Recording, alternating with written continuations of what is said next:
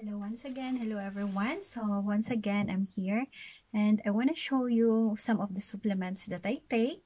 This is not actually a supplement.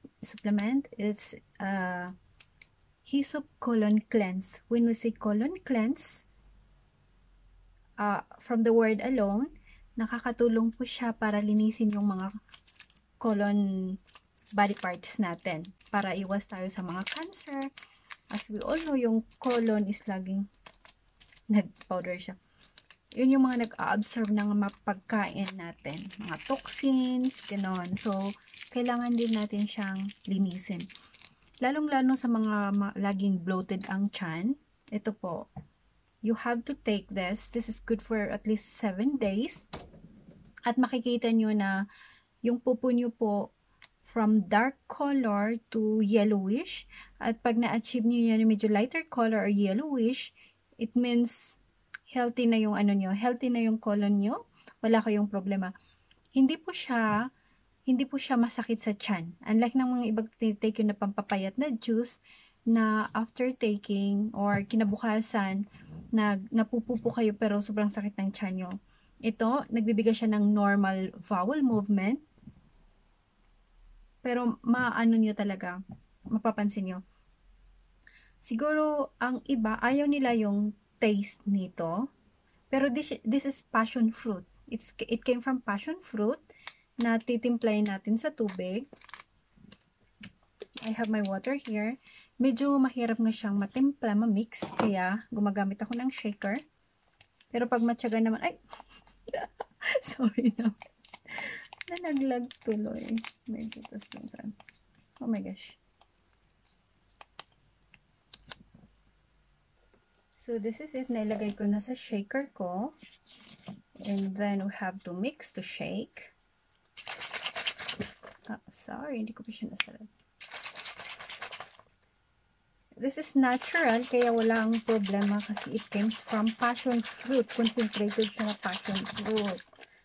Alam naman natin, pag nakakain tayo ng ganon. So, madali siya pag gamit nyo yung shaker. Madali siyang ma-mix. At saka huwag nyo siyang hayaang matagal. Huwag nyo siyang hayaang matagal na ganito sa container nyo kasi mag-gel-like siya. Mag-gelatin siya at mas ayaw nyo yung lasa or mas mahirap kayong i-take. So, it's better na fluid siya tapos inumin na lang na gano'n. Diretso na.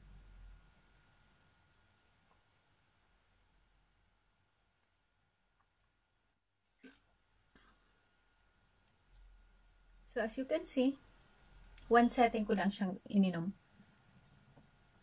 One setting. Para hindi nyo siya malasaan kung ayaw nyo yung lasa niya. So, isa yon sa ginagawa ko. At least, gawin nyo siya once a month. Pero pag, yun nga, pag sabi ko, pag 7 straight days, na medyo dark pa rin yung kulay ng pupo nyo, you have to continue it. Hindi po siya delikado. Made of natural ingredient po siya. At pag okay na kayo in 1 week, you may rest and after 3 months, pwede ulit kayo mag-colon cleanse. So, again, prevention is better than cure. May message muna ako. Bye. Okay, let's review the importance of having a colon cleanse in your life. Number 1 is it makes the digestive system more effective.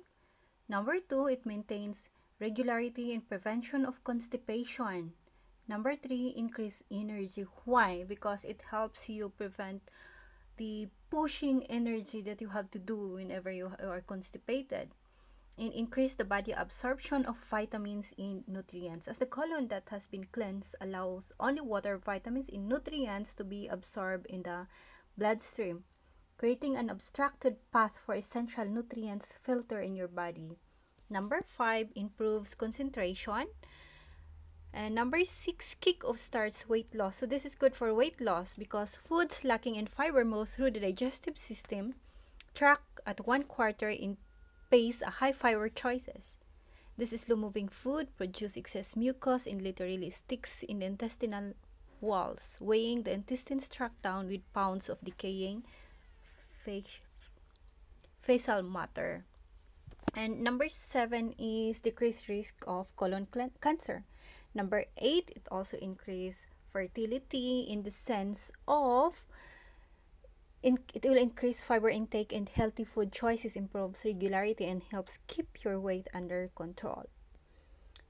And number 9 is maintains pH balance in your bloodstream. And number 10, improves whole body well-being. So if I were you, I have to choose colon cleanse.